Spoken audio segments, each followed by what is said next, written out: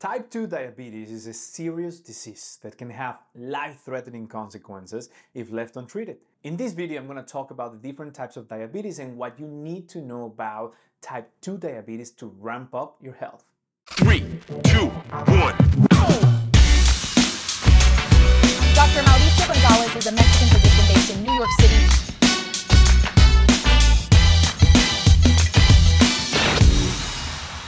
Type 2 diabetes is a serious disease that can have life-threatening consequences if left untreated.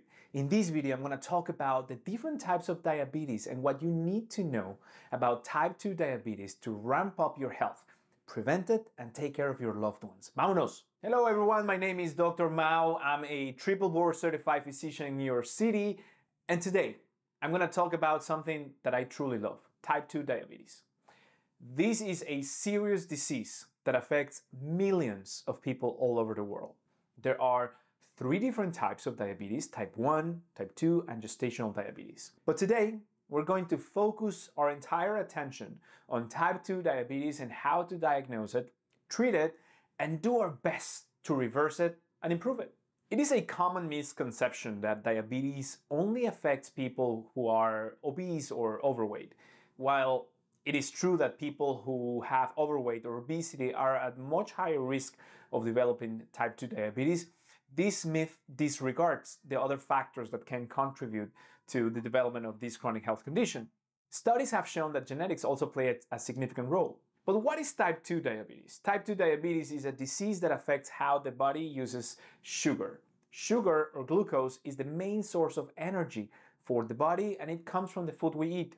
Diabetes occurs when the body does not produce enough insulin or when it cannot use insulin properly. Insulin is a hormone that helps the body use up sugar for energy. It is produced by the pancreas and it is important for controlling blood sugar levels.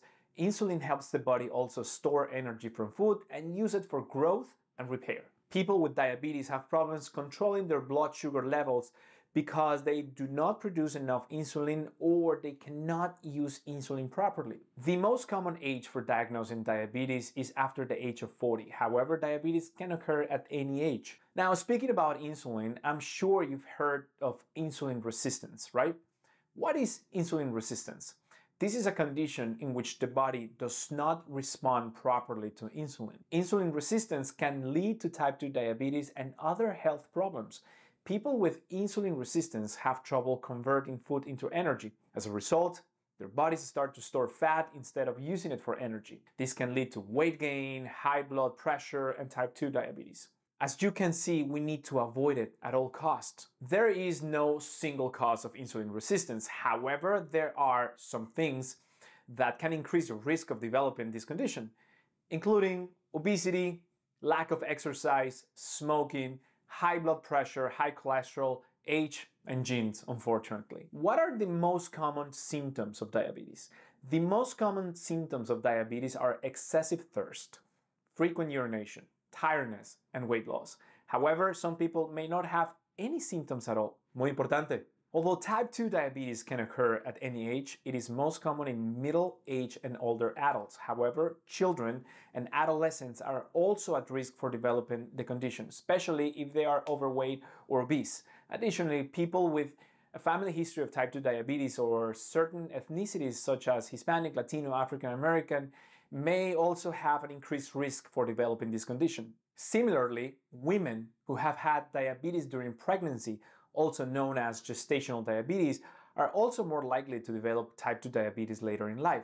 So in a nutshell, who should get tested? If you have any of the risk factors for type 2 diabetes, experts recommend that you get tested for the condition on a regular basis. These risk factors include being age 35 or older, being from a certain ethnic group such as Hispanic, Asian American, etc. Or if you have obesity or you're a little bit overweight, and if you've had gestational diabetes. And remember, the sooner you begin treatment, the better your chances of conquering the condition and avoiding complications. What are the tests used to diagnose and what are the numbers? If your doctor suspects you have diabetes, they will order a test to confirm the diagnosis. There are several different tests that can be used to detect diabetes, and each one uses a different measurement. The most commonly used test is the fasting plasma glucose test, which measures your blood sugar levels after you have fasted for at least 8 hours. However, this test is not always accurate, so your doctor may also order an oral glucose tolerance test.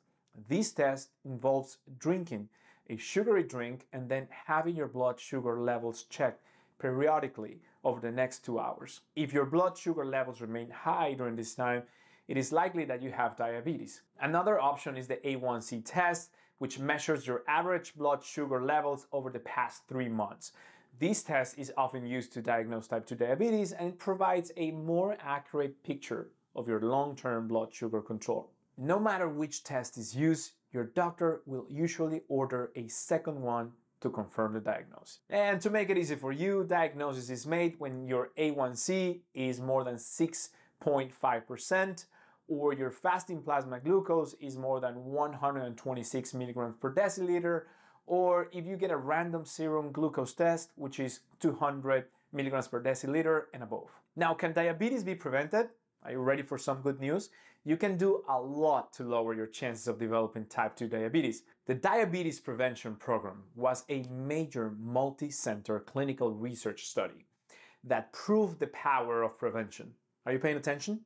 The intervention involved a lifestyle change program focusing on calorie reduction, eating healthier foods, and increasing physical activity by at least 150 minutes per week. So what were the results? Pre-diabetic participants who achieved weight loss up to 5 to 7% of weight loss of their body weight reduced the risk of developing type 2 diabetes by 58%. Can you believe this? This is amazing, 58%. It's a big change. Follow-up studies have shown that even after 10 years, the participants were still 33% less likely to develop type 2 diabetes. Insane numbers, and this brings a lot of hope. Now let's talk about the power of muscle to prevent diabetes. Although the DPP showed that lifestyle change program could reduce the risk of developing type 2 diabetes by 58%, not everyone is able to make these changes. For some people, aerobic exercises may not be enough and they may need to add resistance training in their routine in order to improve their blood sugar control. In a very interesting study, researchers look at the effect of cholesterol, triglycerides, glucose, A1C, insulin, and oral glucose challenge in people with type 2 diabetes. The study involved 17 male and females who were sedentary and they had type 2 diabetes. And they underwent 6 weeks of whole body resistance training, lifting weights, doing squats, growing your booty. The results of this study are pretty cool. After resistance training, there was an improved glycemic control as well as increased lean body mass and reductions in triglyceride levels, total cholesterol, and body fat. This just goes to show that resistance training is an important part of a healthy lifestyle and can prevent a whole host of health problems. So if you haven't already, get out there and start lifting some weights. Your body will thank you. There are many important dietary changes that can help improve blood sugar control in people with type 2 diabetes. In order to achieve better blood sugar control, it is important to focus on eating whole, unprocessed foods that are low in sugar and high in fiber. Some excellent food choices for people with diabetes include vegetables, fruit, lean proteins, healthy fats, and whole grains. It is also important to avoid foods that are high in added sugar, such as candy, cake, and soda. Additionally, it is important to spread out your carbohydrate intake throughout the day, instead of eating a lot of carbohydrates all at once. This will help keep your blood sugar more controlled and stable throughout the day. One of my favorite studies is the Rotterdam study. This study has found that a plant-based diet may help to prevent insulin resistance, prediabetes, and type 2 diabetes. The study, which was conducted over a period of 12 years, found that thousands of participants who ate a lot of whole grains, veggie, fruits, walnuts, etc., were less likely to develop insulin resistance and type 2 diabetes.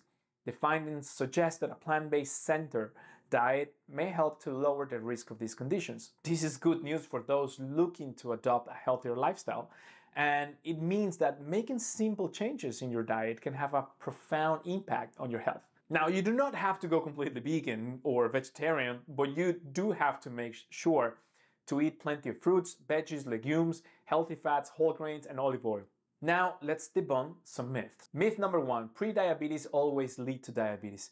This is a myth, thank God. Listen, it's all a matter of risk. If you have prediabetes, your risk of developing diabetes is definitely higher, but not a sentence. In this video, you're learning how to avoid prediabetes turning into full-blown diabetes.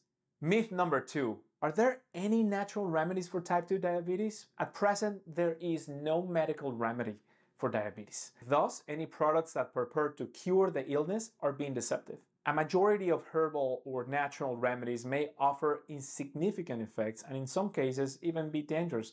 So friends, beware. Myth number 3, sodas and other sugary drinks cause diabetes. Many people think that sugar causes diabetes. It's super understandable, but this is not quite true. There's some truth to it, but it's not quite true. Sugar does play a crucial role in diabetes, but it is not the cause of it. I mean, things are complex as always, but research shows that drinking soda regularly is linked to a heightened chance of developing type 2 diabetes.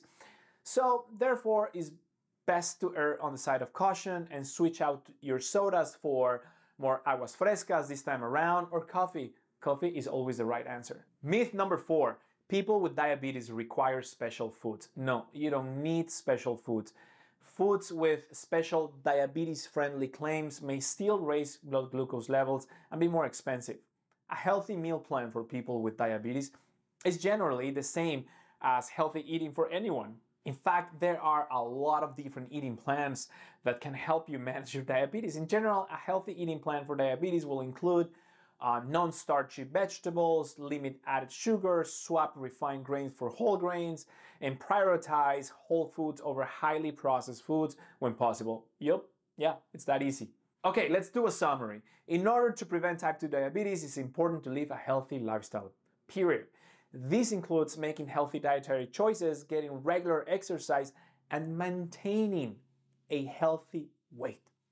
Additionally, it is important to avoid foods that are high in added sugar and to spread out your carbohydrate intake throughout the day. Resistance training is also a vital part of a healthy lifestyle as it helps to increase muscle mass and reduce body fat. A plant-based diet may also help to prevent insulin resistance and prediabetes. So make sure you adopt some or all of these habits into your daily routine if you really want to stay away from diabetes. Do not forget to subscribe to my channel right now. Dr. Mao explains. 3, 2, 1. Dr. Mauricio Gonzalez is a Mexican physician based in New York City.